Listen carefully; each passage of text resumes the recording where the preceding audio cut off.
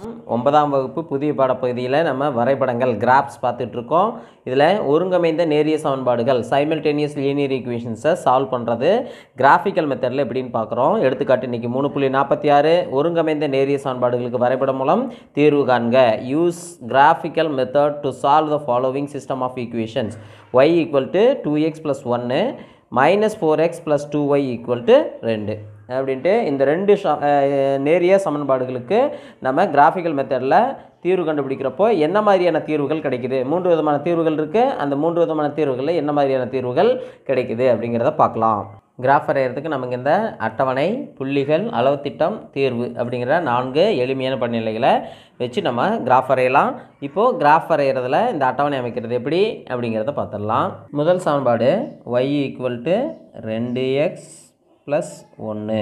இந்த சமன்பாடு y = mx + c என்ற வடிவத்தில் தான் இருக்குது. அதனால் அப்படியே அட்டவணை அமைச்சார். முதல்ல எக்ஸோட மதிப்பு நம்ம 0 -1 + 1ன்னு எடுத்துகிட்டு சப்ஸ்டியூட் பண்ணி பார்த்தா இந்த ஈக்குவேஷனில் என்ன மாதிரி ஆன்சர் கிடைக்குதுன்னு பார்க்கலாம். y = 2 × 0ன்னு ஃபஸ்ட் சப்ஸ்டியூட் பண்ணலாம். x = 0 அப்படின்னு சப்ஸ்டியூட் பண்ணோம்னா 2 × 0 + 1.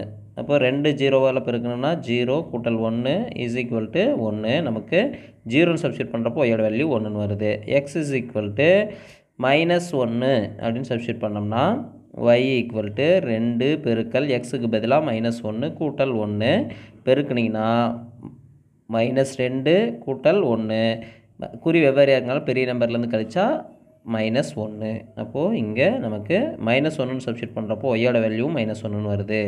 x = 1ன்னு சப்ஸ்டியூட் பண்ணோம்னா y = 2 × 1 கூட்டல் 1 1 2 ப்ளஸ் ஆன்சர் ப்ளஸ் 1. அப்போது 2 1 கூட்டிங்கன்னா 3. அப்போது 1ன்னு சப்ஸ்டியூட் பண்ணால் y வேல்யூ 3ன்னு கிடைக்கிது. இது மாதிரி சப்ஸ்டியூட் பண்ணிக்கலாம். ரெண்டாவது கொடுக்கப்பட்ட சமன்பாடு 4x + 2y = 2ன்னு கொடுத்துருக்கு. இதை நம்ம y = mx + c, y மட்டும் இந்த பக்கம் வச்சுக்கிட்டு -4x இந்த பக்கம் கொண்டு வந்தால் +4x + 2.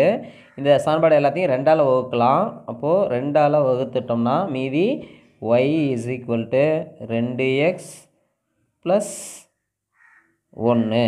அதே சமன்பாடு தான் நமக்கு கிடச்சிருக்கு. நமக்கு இதுக்கு வேறு எக்ஸ் மதிப்புகள் கொடுத்து நம்ம புள்ளிகள் கண்டுபிடிச்சி இதுக்கான அட்டவணையை அமைச்சு பார்க்கலாம். இங்கே எக்ஸுக்கு -2 0 2ன்னு மதிப்புகள் கொடுப்போம். இந்த வேல்யூஸ் கொடுக்குறப்போ நமக்கு x = 0, then y = 2 × 0 + 1 = 0 + 1 = நமக்கு 1ன்னு கிடைக்குது. அதுக்கு அடுத்தது நம்ம வேல்யூ 2ன்னு சப்ஸ்டியூட் பண்ணுவோம். x = 2, then y = 2 × the equation 2 × 2 + 1 = 2 × 2 4 + 1 = 5. அதாவது எக்ஸோட வேல்யூ 2ன்னு சப்ஸ்டியூட் பண்ணுறப்போ 5ன்னு கிடைக்குது. 0ன்னு சப்ஸ்டியூட் பண்ணப்போ நமக்கு 1ன்னு கிடைச்சிது.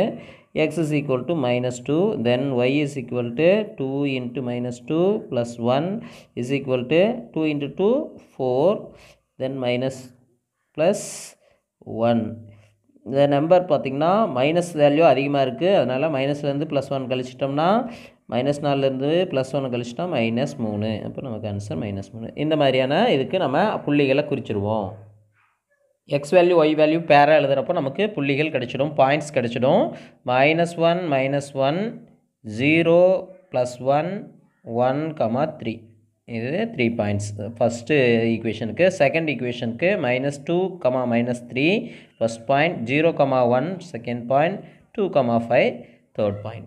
மூணாவது பாயிண்ட்டு அளவு திட்டம். இந்த புள்ளிகள் குறிக்கிறதுக்கு x அச்சில் 1 சென்டிமீட்டர் சமம் 1 அலகு, y அச்சில் 1 சென்டிமீட்டர் சமம் 1 அலகு. இங்கிலீஷில் in x-axis 1 centimeter = 1 unit, in y-axis 1 centimeter = 1 unit அப்படின்னு நம்ம எடுத்துக்கலாம். நாலாவது பாயிண்ட் தீர்வு.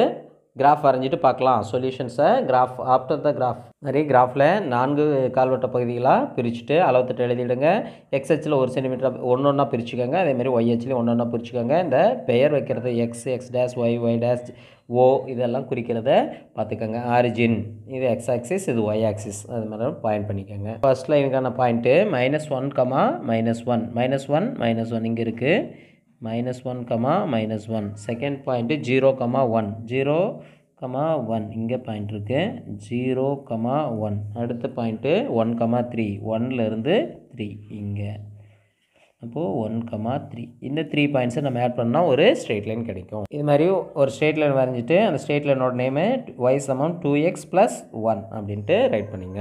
ரெண்டாவது ஸ்ட்ரெயிட் லைனுக்கு -2, -3 -2லேருந்து -3 இங்கே பாயிண்ட் இருக்குது.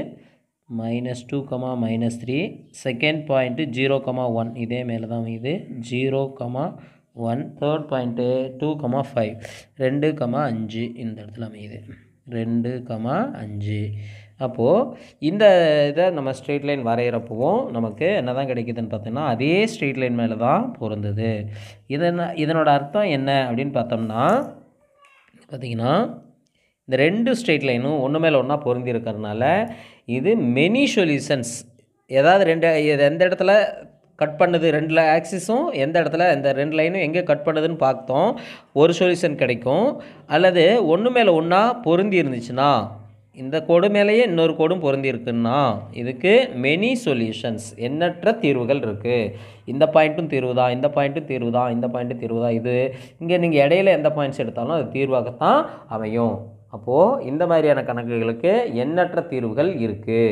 அப்போது இந்த கணக்குக்கான தீர்வை நம்ம எழுதிடலாம். எண்ணற்ற தீர்வுகள் உண்டு இந்த ரெண்டு ஈக்குவேஷனுக்கு. ஏன்னா இந்த ரெண்டு ஈக்குவேஷன் கொடுத்துருந்தாலும் கூட இந்த ரெண்டு ஈக்குவேஷனோட இது பார்த்திங்கன்னா y = mx + c என்ற வடிவத்தில் திட்ட வடிவத்தில் எழுதுகிறப்போ நமக்கு ஒரே ஈக்குவேஷனாக இருக்குது. ரெண்டு வேரியபிள் ஒரே ஒரு ஈக்குவேஷன் தான் இருக்குது அப்படின்னம்னா நமக்கு மெனி சொல்யூஷன்ஸ் எண்ணற்ற தீர்வுகள் தான் கிடைக்கும் அப்படிங்கிறத இதில் புரிஞ்சிக்க முடியுது. அப்போது ரெண்டு வேரியபிள் இருந்தால் ரெண்டு ஈக்குவேஷன்ஸ் இருக்கணும். ஒரே ஒரு ஈக்குவேஷன் இருந்தால் கண்டிப்பாக மெனி சொல்யூஷன்ஸ் தான் கிடைக்கும் அப்படிங்கிறத இந்த கிராஃபிக்கிலேருந்து மெத்தட்லேருந்து நம்ம புரிஞ்சிக்க முடியும். இதே மாதிரியான கணக்குகள் அடுத்தடுத்து பார்க்க நம்ம வீடியோஸை தொடர்ந்து பார்த்து பயனடைங்க. அனைவருக்கும் நன்றி. கணிதம் கற்றலும் கற்பித்தலும் இனிமை. தொடர்ந்து பயிற்சி செய்வோம், வெற்றி காண்போம்.